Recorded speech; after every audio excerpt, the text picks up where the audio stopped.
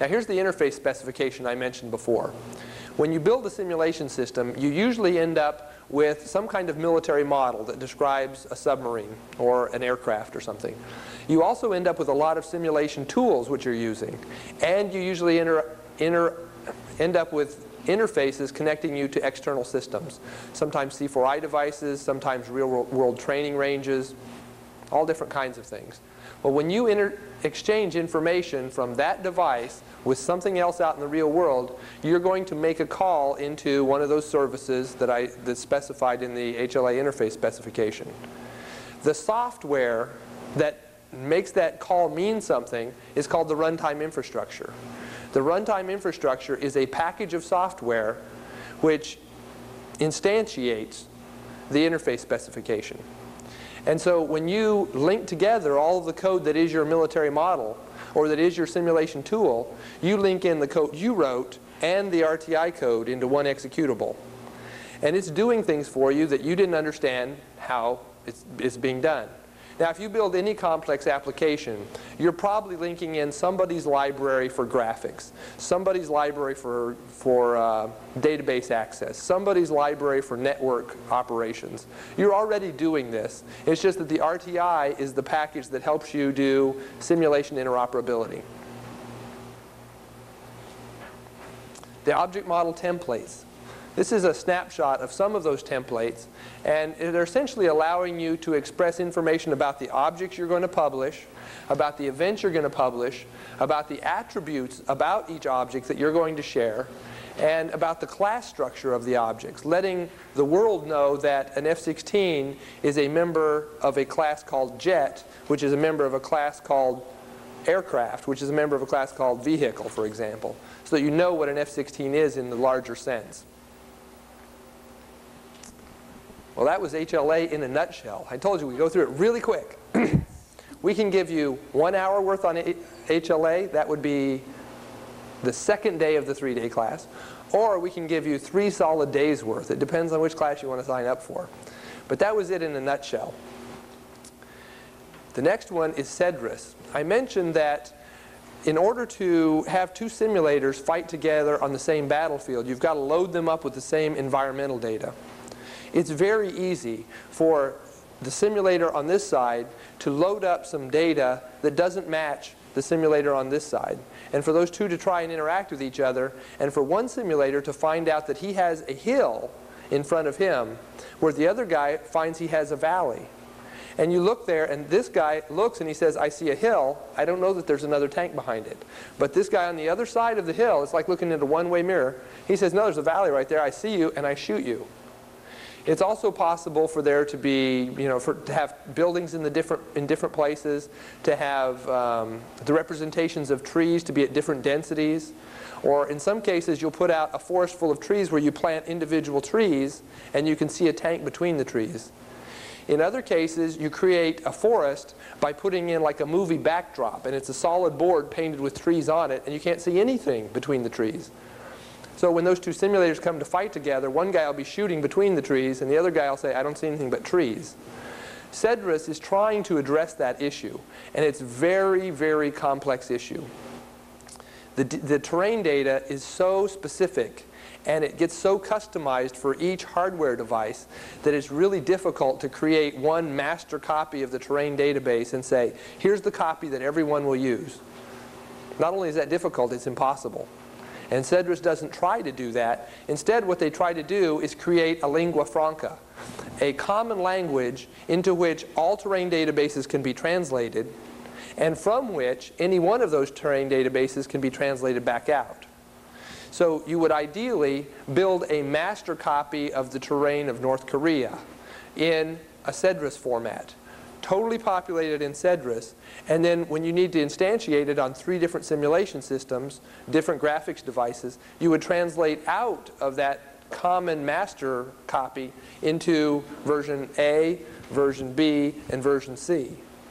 That guarantees that they will be more likely to match. It doesn't guarantee that they'll be identical, but it is a big step towards getting these things to look the same and behave the same. Now, if you're going to have this master copy of the database, there's 3 characteristics that are very important for that master copy. Number one, it has to have a complete capture of the data in all the database formats. If you're going to be one of the importers, the CEDRUS database is not allowed to say, oh, that little feature, we don't think that's important, we didn't include it, throw it out. It has to be able to capture any feature you push into it and hold it for you. Second, it has to have lossless data translation. When you translate into that format, you can't have the equivalent of rounding error. You can't throw out some polygons and say nobody needs that many polygons in a tree. You have to be able to hold it.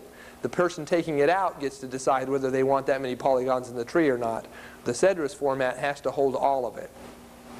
And then third is the unambiguous representation of data. The hill versus valley example is a good example.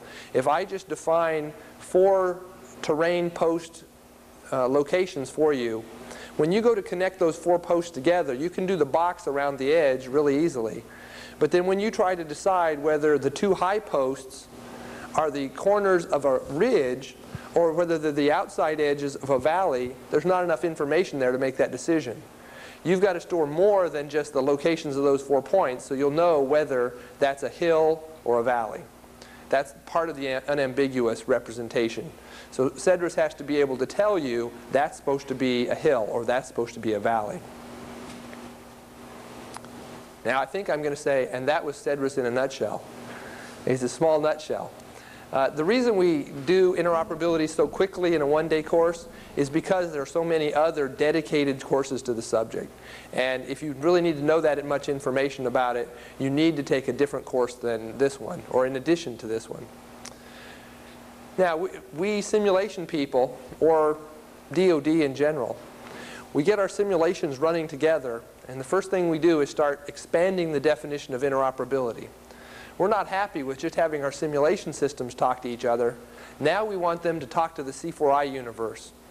The C4I universe is a whole bunch of very different computer systems that are used to do command and control. They sometimes display maps. Sometimes they just format messages. Sometimes they parse messages and bring them in and send them to a printer. There are all kinds of C4I devices. And now we want our simulations to be able to send data to our C4I systems.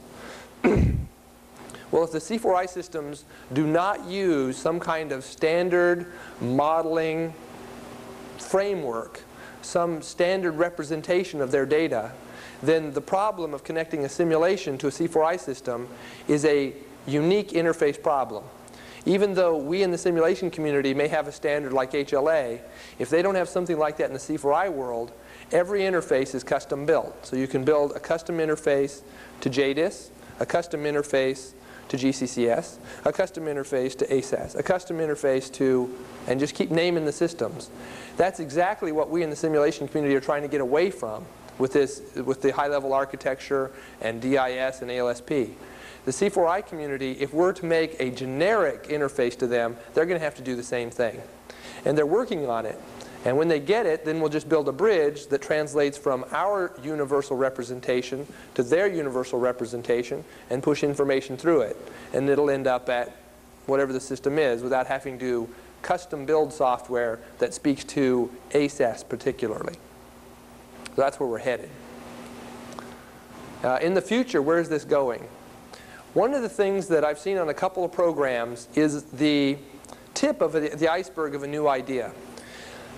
We started out specifying that we would achieve interoperability by generating these network packets, the DIS protocols and the ALSP protocols. Then we went up to a higher level where we said, no, we're going to create a service-based infrastructure. And we're going to provide you with the same software services. In the military domain, I think it's possible to move the level of reusability higher and to specify a set of base classes or base objects and base interactions that are going to be common among all simulation systems that are doing combat simulation. So in the future, I think you'll see the water level of reusability and of common infrastructure software go higher. And there's some ideas about doing that with what's called modeling frameworks. Now, how is that going to work out? Ask me again in 5 years and maybe we'll know more. But right now we don't know.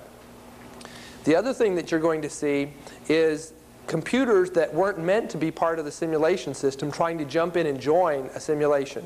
Well, what do I mean by that? Your web browser, for example. You're going to find people who want to walk up to any computer on the planet, bring up their web browser, go to a certain URL, and have the information about a simulation that's running right now downloaded right to that window. And we talked about this VRML representation in order to bring a virtual environment, the terrain, the sky, the weather, into your web browser where none of that information existed before. That's another kind of interoperability, or an extension to interoperability that's emerging right now. And I already mentioned connecting to non-simulation systems. Well, that's what we're going to talk about on interoperability. Is there any other questions on this subject? Use the abbreviation PDU. What does that stand for? Protocol Data Unit. It's a network message packet. It's the generic name for the DIS network packages. They're called Protocol Data Units. And if you want to learn a lot more about DIS, you could go to www.sisostds.org. And that stands for SISO standards there in the middle. And you'll find a lot of information about the DIS protocols, and they're gathering more and more about HLA there as well. I'm sorry, could you repeat that? How about I'll write it down for you later. Okay. Excellent reference on HLA. The website I just gave you is invaluable. If you want to know about HLA and DIS and some about ALSP, the SISO website, absolutely essential. But here's a brand new book that just came out. It's written by a couple of authors at MIT and one at DMSO, and it describes the high-level architecture. Just came out a few months ago, and as you can see, I'm on about page 150 of it right now. It's pretty good. It's a pretty good explanation of how HLA works. And if you want to know more about this, you might get this book. A second reference on the internet, if you go to the web-based technical reference on simulation and interoperability, the URL is provided there. You'll find HTML pages which give a good overview of simulation interoperability as well. That's the sum of interoperability, from SimNet to DIS to HLA, ALSP, CEDRUS, and C4I systems. That's interoperability as we see it today.